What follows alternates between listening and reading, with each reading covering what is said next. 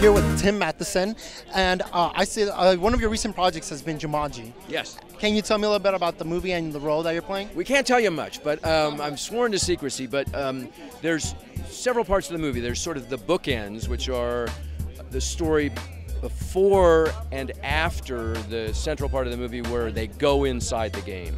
So I'm on the bookend part, not with Dwayne and Johnson and Kevin Hart and Jack Black, but I'm actually the parent of one of the kids that goes in. So it's a loving sort of reimagining of the original movie, which everyone loved. Jay Kasdan, the director, loved it and is honoring it, you know, and he wants to protect it and he wants to do it over again, only in a different way, you know, the original way. Are we going to see maybe an homage to Robin Williams?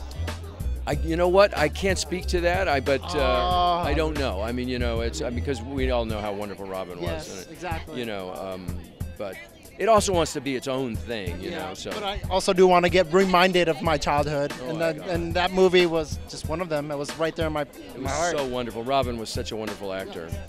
You also played the voice of Johnny Quest. Yes. I heard there's going to be a new movie. I was like, are you involved in any way? I've talked to many different people that have been involved with it at different, you know, junctures. But I don't know where that's at now. You know, at one point I heard Dwayne Johnson was going to do it, but who knows? You know, I mean, it's sort of back and forth, and they've tried to do it a lot of times, but I'm not sure what's gotten in the way. What's your future projects that I can definitely see you in? Well, let's see. You know, Killing Reagan I did for National Geographic, which is being rerun frequently, which is about the assassination attempt on Ronald Reagan. Oh, wow. You know, with Cynthia Nixon and myself playing Ron and Nancy Reagan.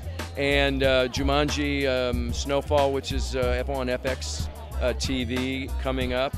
And I'm building a house, so that keeps me busy.